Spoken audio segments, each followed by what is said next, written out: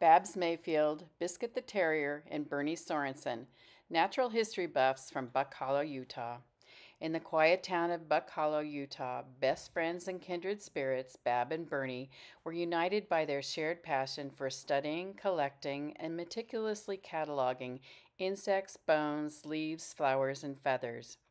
Accompanied by their terrier Biscuit, Babs and Bernie, armed with butterfly nets and journals, defied societal norms to embark on their adventures across the rugged landscapes of Utah and beyond.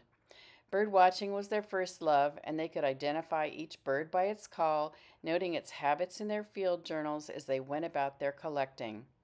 As their reputation as naturalists and bird watchers grew, fellow adventurers sought their advice and companionship.